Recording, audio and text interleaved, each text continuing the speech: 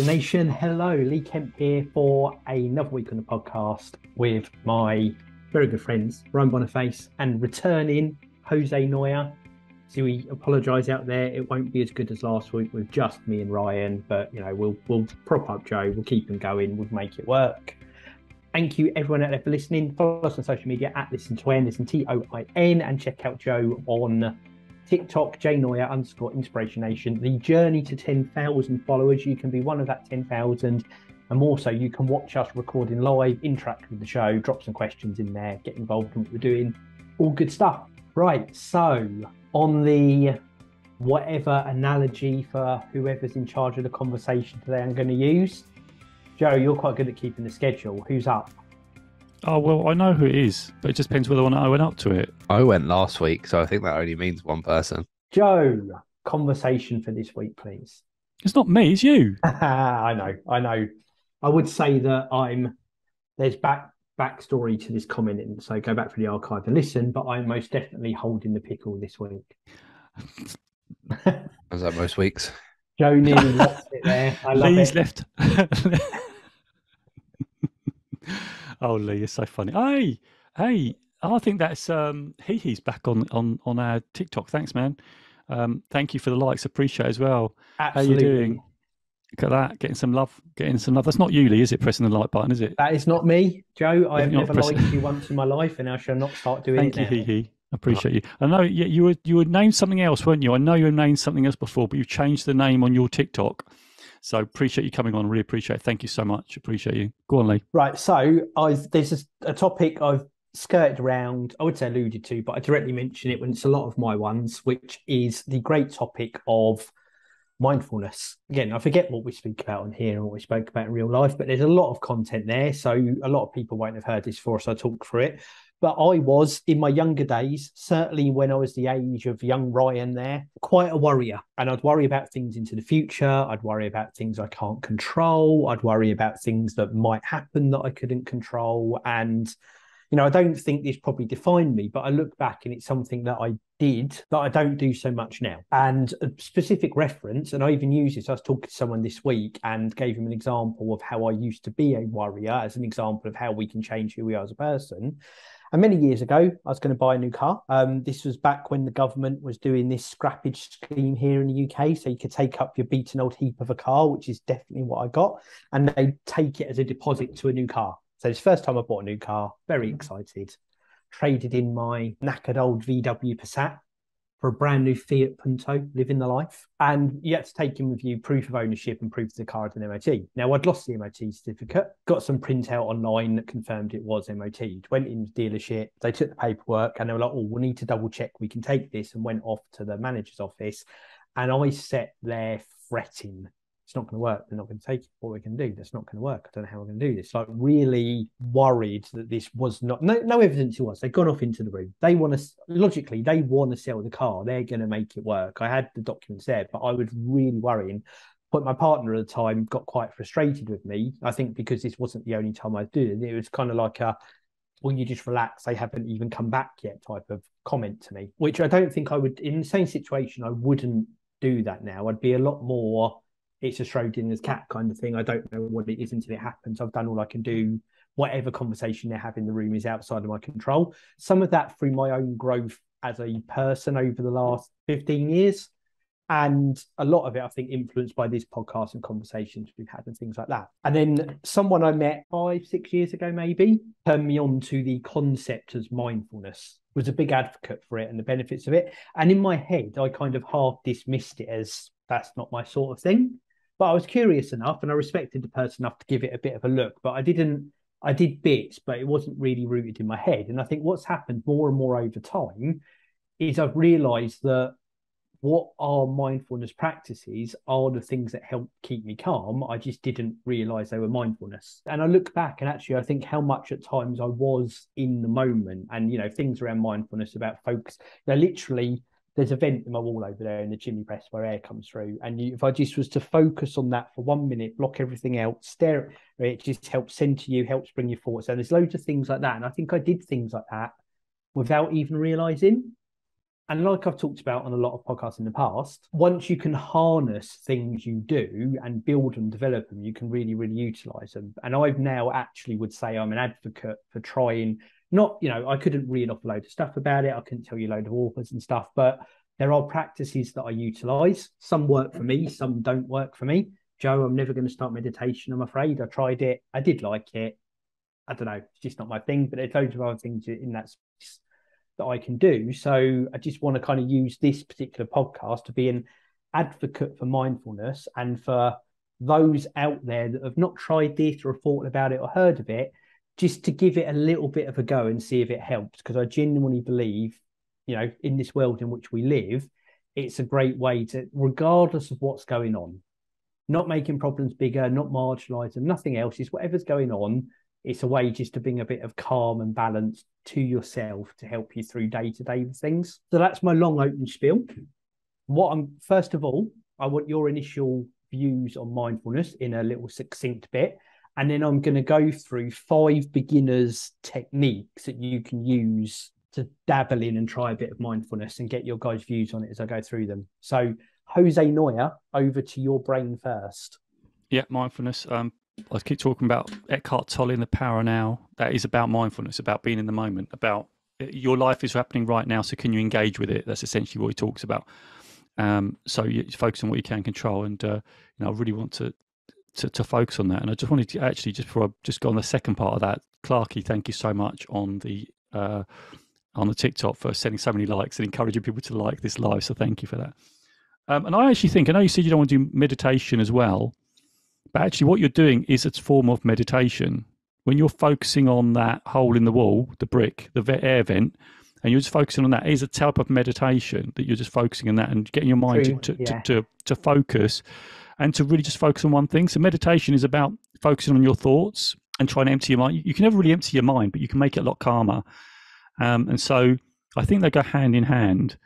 They really work really well. And I can tell you, meditation, mindfulness, all the big players use it. Ray Dalio does meditation. Tom Bilyeu does meditation. Eckhart Tolle does power now meditation and also mindfulness. So he doesn't like calling it mindfulness, actually. He likes to call it, because he thinks it's mindfulness. And I thought that was quite an interesting thing. It's not about having your mind full. It's actually taking thoughts out and just being in the moment and being in the now, because your life is right now. So that's my take on it anyway. But yeah, I'll hand over to Ryan. I don't feel like I do anything that is formal. I don't meditate. I don't sit and focus on specific areas to kind of calm myself down or to kind of split the thoughts that you need. But I remember, funnily enough, when we first started working from home as a result of COVID, I remember Lee saying to me that he used to spend so much time on the phone and he would pace around his house, pace around. I think he used to say to me, he used to wear out his carpets. And for some reason, it always stuck with me, because I could just picture Lee running back and forth across his front room, like just putting holes in his carpets. Not much running that goes on with it. Something he said to me as a result of that was, I think I've spoken to you before about kind of how you dealt with being so engaged all the time. Like quite often you talk about how you didn't really get much time to yourself to kind of do much or breathe. And you used to say, well, I would make the excuse to walk around my house, and I would start doing that on the phone. I would start walking from room to room rather than just going backwards and forwards, because that meant that you could kind of de-stress from being in the working environment that was your desk, but also you could multitask by having the conversation at the same time. And that's something that since then I've always done. Once an hour, I try and do it every hour. I'll get up and I'll go and get a drink, or there'll be other reasons I need to get up. The door might go, or I might need the toilet, or whatever. Somebody in the house might need a hand with something that I'm sure most people that work from home can relate to. As long as you don't try and do all 3 of those things at the same time. Yeah, of course. But I try and find every hour is probably a bit of a stretch. I'd say maybe 4 of the 7 hours I'm working, I'll try and do it. But I'll try and take 5 minutes max, maybe 10, depending on what it is, to kind of stretch my legs and stretch my body out and just kind of go for a walk and come back and reassess. Now, importantly, I don't do that when I'm in the middle of something. So if I'm going to start something that I know is going to take me some time, if it's over an hour, then I have to mentally prep myself for when I'm going to have to start to do that. Like today, I had a report that I knew was going to take me, I estimated 6 hours, and there was different sections of it. I managed to do it in 4. Nice. And I knew that I logged on at 8 o'clock for work. I opened it up and what I did was I did the first 10% of this report and then timed how long it took me to do that first 10%. And I'm quite analytical like this. I'll do this all the time. And I realized that the first 10% took me 20 minutes. And I was like, oh, that's quick. That's like 3.5 hours. If I can kind of be about 200 minutes, which is nearly 3.5 hours. I was like, well, that's not bad. I said, but that obviously relies on not getting interrupted, keeping that concentration and that momentum going the whole time. So I said, okay, I'll go from 6 hours to 4. And I made sure I took those regular breaks at fair intervals of time. So if I ever got interrupted by a phone call or a Teams message or an email that I needed to look at, I would then take the time to review that thing, deal with it, and then take a break to kind of reset. And I found that that just kept me engaged to keep going. So it's a very long-winded answer for me to say that I don't really do much formal that people would list as mindfulness. But I think that's kind of the act, the gift of the act, right? You kind of find ways that help make it work for yourself rather than just following a platform for it. Yeah, and I'm really glad to you said it. If I'm honest, I thought here that Joe would be like, mindfulness, yeah, which he was because it's Joe. And you might be a bit more skeptical on, I'm not sure whether that would or wouldn't work for me. And I'm really pleased here that actually there's a bit, I think, like I've done, you've got ways that you can identify things you do that fall in that bracket, but work for you and fit in with your approach and your lifestyle on things and how it helps de-stress. I mean, this isn't how I work at all, but I read something that says you can concentrate for about 20 minutes before your brain starts to wane. And it's always good if you're sitting writing, for example, it's always good to take 5 minutes every 20 minutes. And I think I kind of do but it paces out. I might get interrupted or it's slower and the breaks are further apart. But I do definitely think there's a bit to this work, almost debrief on what you've done so that you can stay focused or creative or analytical or whatever it is you're doing, but you keep your brain fresh by having those little breaks. You could and always... it could be just like you said, Ryan, something as simple as getting something from the door or walking to one end of the house and back again, or washing up quickly for 5 minutes and then getting back to it again.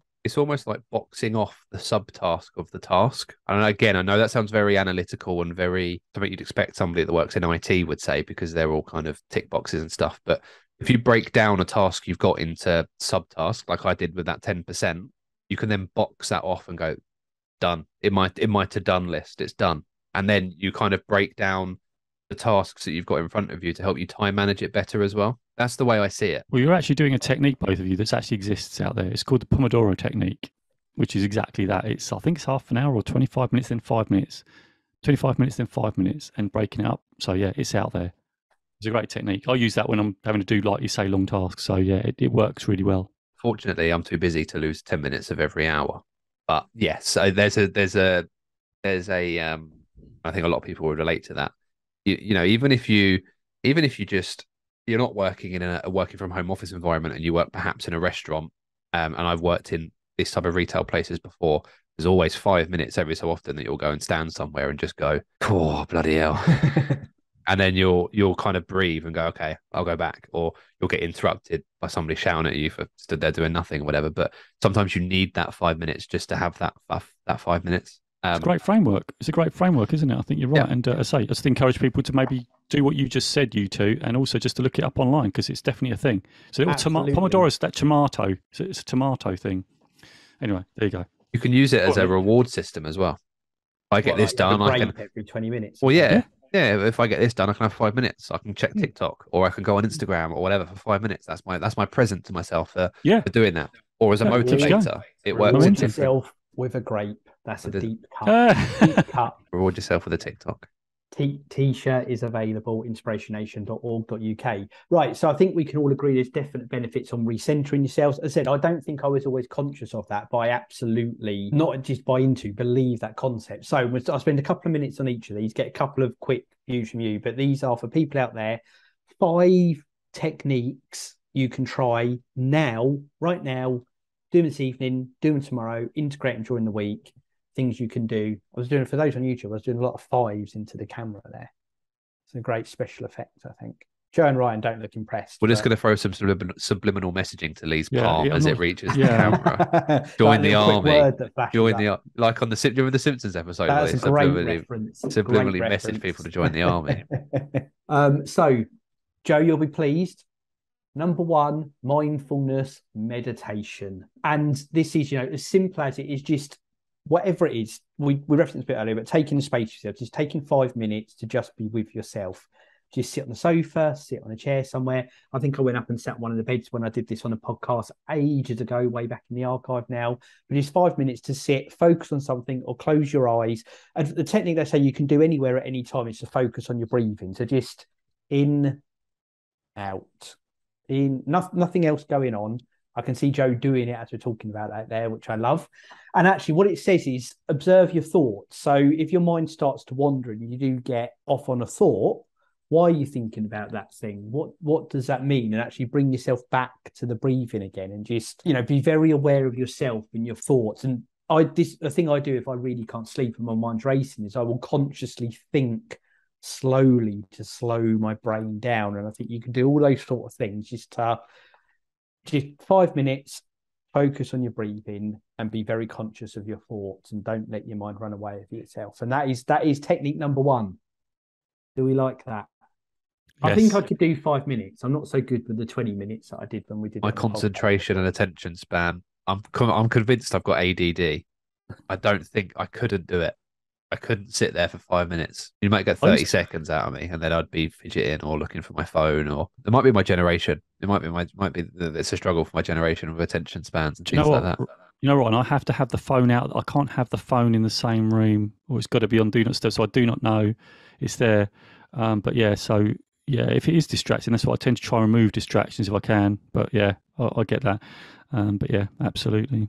So number two on this list I found, walk-in meditation. This might be more palatable, Ryan. It's a bit like we said about the walk-in while you're on the phone stuff, the breakaway. It kind of ties in a bit with the doing something at home, but there's always a task there. So this is take yourself for a walk. Again, just 5-10 minutes up to the end of the road and back again, around the corner, whatever it is. And again, just be with yourself. So focus on what you're doing with your feet. I was going to do a good Family Guy reference there, Ryan, and go left foot, right foot, left foot, right foot. But just focus on that. What is the sensations your feet hit the ground? What is your breathing? Are you pacing it as you're going? What can you hear around you? What are the smells? Again, just it's all of this is about being in that moment and calming yourself, not blocking out, but I suppose it is, less negative word than that, but blocking out all those, what have I got to do this afternoon? Where have I got to be this evening? Just, you've made that time for walking. You can't do any of that stuff while you're walking. Focus on what you're doing there. And that's, to me, that's a real core of the technique of that whole mindfulness thing is if you know when you're going to do something and you can't do anything about it right now, you're not solving anything by just thinking about it over and over again. And I think the walking can be a bit more of an active way to deal with that. Can we have a soundbite on that? Can I have a quick chat on that? Is that right? Of course you can. Are you moving on? So I try and do this when I walk to tennis. So I try and just take in the trees and just trying to unplug. And the book that I've referenced before, called The Untethered Soul, talks about when you're looking at something, be mindful of when your brain's trying to name everything. Like, oh, it's a tree, or look, oh, that's that car, or oh, that's that person. And they stand out. Try and observe what you're thinking to try and let that go. And that really does help with that, because your brain tries to name everything. And you want to be training your brain not to name everything, just take in the sights as you see them. That really does help with the mindfulness. Yeah, I just wanted to throw that exercise from The Untethered Soul by Michael Singer. Yeah, thanks, Lee. No problem. Number 3. Now, this is a quick one. It's a technique called STOP. So it's an acronym. STOP. Ironically, the first word of the acronym is the same word as the acronym. But stop, take a breath, observe, proceed. So middle of any, you could be in a shop, you could be doing some work, we do this right now, and you literally stop, take that calming breath, take a minute to take in your surroundings and what's going on, and then you're off again. But you just take that minute, almost like a hard reset on your brain, just to take a very, you could do that in 10 seconds, but just again, it's like a lot of it's just training your brain, it's getting into these things, it's making it day to day in what you're doing. That's what obviously I do some of these things I talked about. I'm going to do that between now and next week a few times and see what it does to me. That's a really good one, isn't it? Ryan, what do you think about that one? That seems like really great, like a real almost like a hack, that one. I like that one. Yes. My skepticism is that I don't know if and when I would ever use it. Anytime. You could do it right now, Ryan.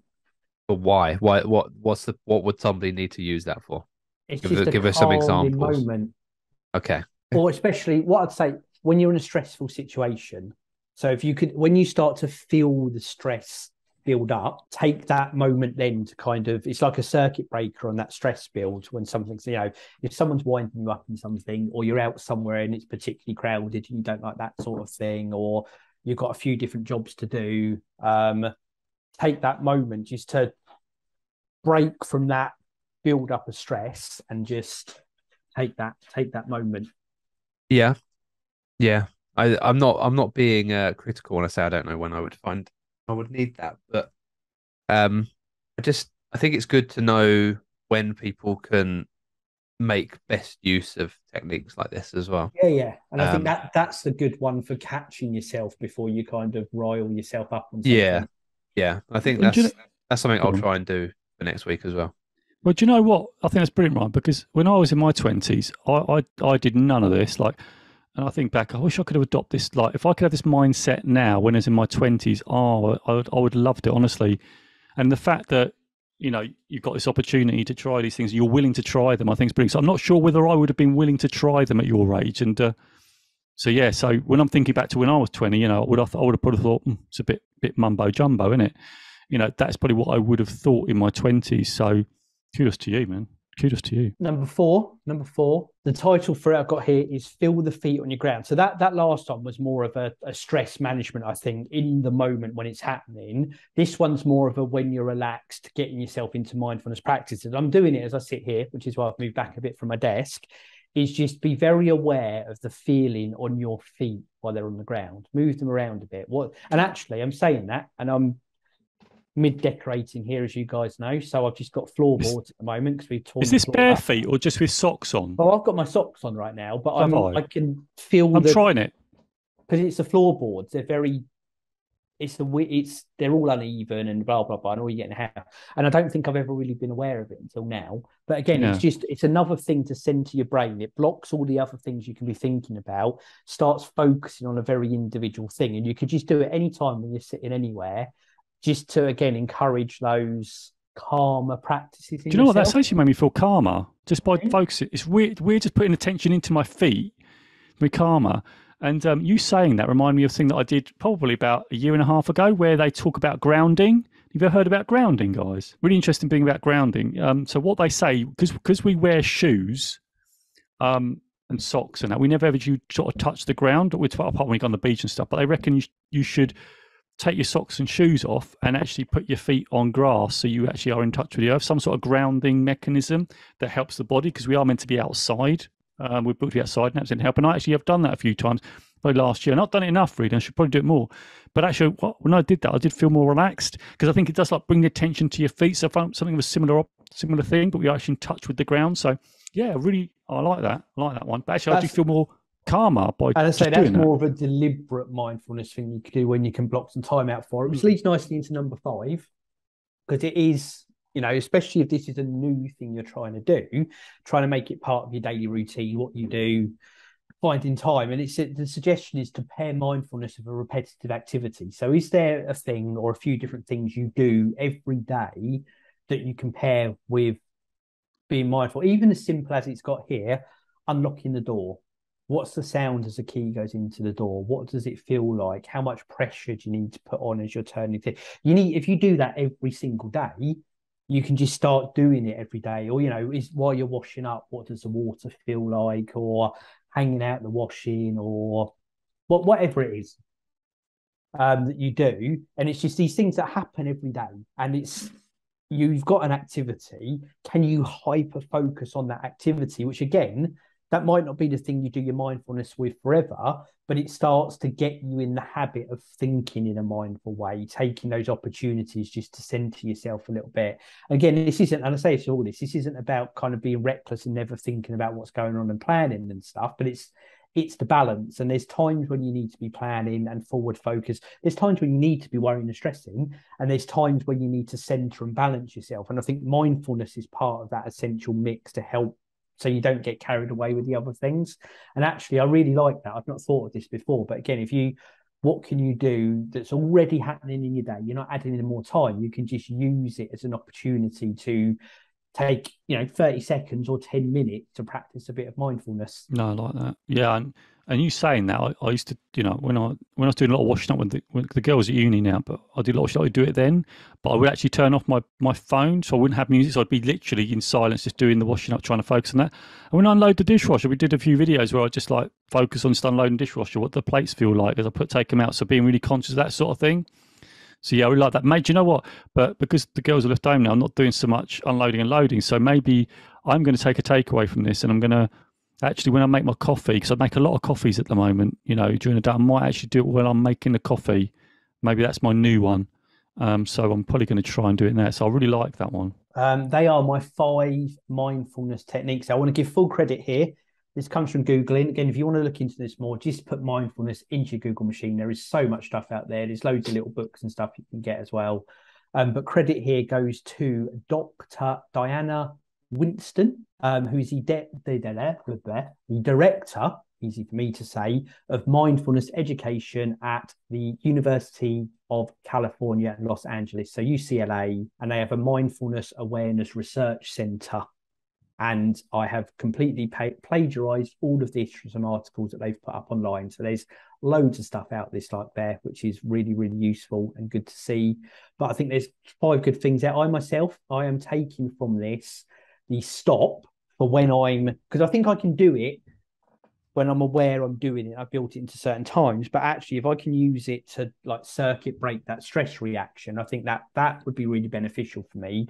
So I'm going to try and add that into the mix. Is there anything for you two guys, well, I very briefly disappear off camera here, you can say you're going to take away from this? I think I'm going to attempt to just do the breathing check one that we mentioned.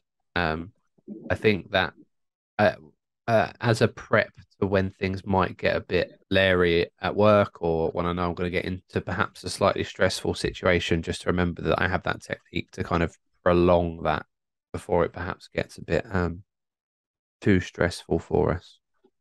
Yeah, I like that. I like that a lot. And I think to start anything, and for me, it's going to be the coffee, like just while I'm making the coffee to try and, because I suppose lately, I'll do meditation. I try and do it once a night. I didn't do it last night. But I try and do it once a night before I go to bed. But these are these small little things that we can do. So I'm going to do the coffee one. I'm going to try and really be mindful about the coffee. What does the coffee smell like? Because I've got this nice coffee, actually, Alzira or coffee, and it's really quite nice, actually. You smell it, and it really smells like great coffee. But when I'm making it, actually, to do that, so that's mine. But also like the stop one, actually. I said, I quite like the stop one as well, where that, you can just do it. And I'm glad we've got this podcast, because I can probably go back when I edit it and I'll just have a little look at that one. But I think that's really great. And I've really enjoyed this, by the way. I feel educated. I do feel educated tonight. I love it.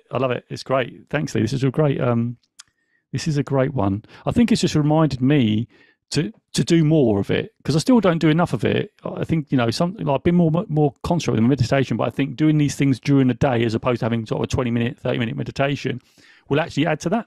So yeah, thanks, Lee. That's what I'm here for, educating the world. And I really like that, Joe. I like for yours. Did I hear you say, though, that you make coffee at night? Because that can't be true. No, I don't make it. Well, so I have coffee in the morning. So I'll do it throughout the day. I have 2 caffeinated drinks in the morning.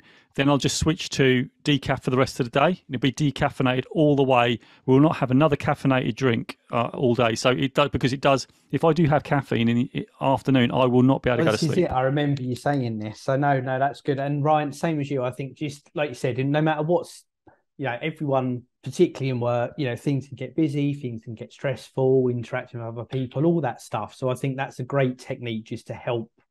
Especially if you've got a lot on and you're feeling the pressure, it affects how you react in other things as well. So like you, I'm gonna have a go with that stop and see how it works. Hopefully this has been good for people out there. Again, social media, Joe, _INSPIRATIONNATION on TikTok. Follow us as well on Twitter at ListenToIN. Listen TOIN, some great new followers going on over there. Let us know what you think about this. Are you going to give these techniques a go? Wherever you're listening, drop it in the comments. Let us know if you do these already, if you're going to give them a go, how it's worked out for you.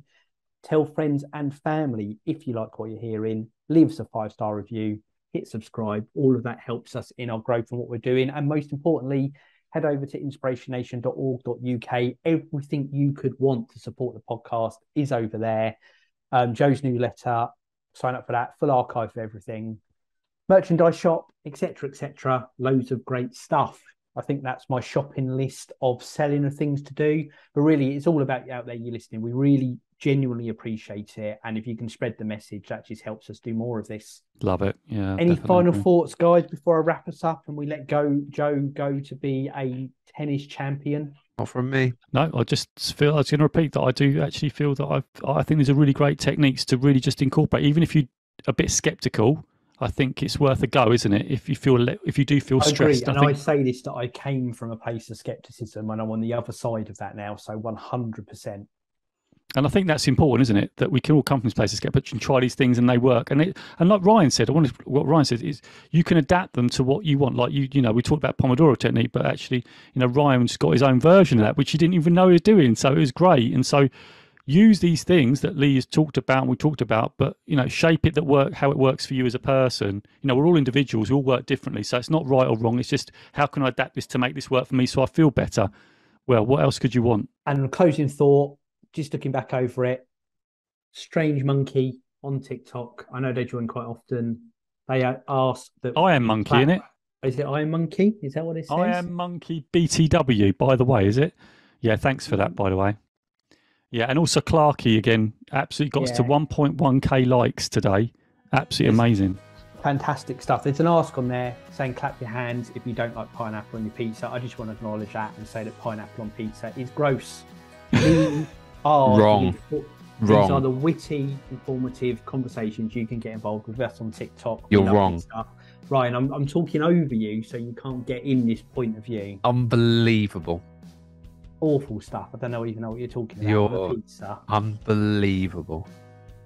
I don't think we can be friends anymore. We need to talk about this. Were we friends in the first place? Whoa. Yeah. Now who's crawling back? I'm going to count us down. 3, 2, 1. Inspiration. Catch you guys later. Let me know what your biggest takeaway is from this conversation. I'd love to know. Put it in the comments below and I'll respond to every single comment because that's a commitment I make to you in this community. Also, don't forget to subscribe right over here because we need you to build this Inspiration Nation community, to get the podcast out there and to help other people for free. And also don't forget to hit that bell right over here because if you hit that bell, then you're going to know when another videos go live. And don't forget to check out these videos right here next to me because those are other podcast episodes that can really help you out. I really appreciate it. And lastly, don't forget to check the newsletter. The link is in the description below. That's where I can talk directly to you through the YouTube, throughout the social, because you can have a direct communication channel with me through the email and you can get to know everything that's going on with Inspiration Nation, ask me questions and even give me suggestions on what you'd want us to talk about next. So I'd love to see you in the next video. So please click on those links. Please follow through. Please let's get this community building. I appreciate you. So until next time, I'll see you in the next video, Inspiration Nation, and I'll catch you guys later.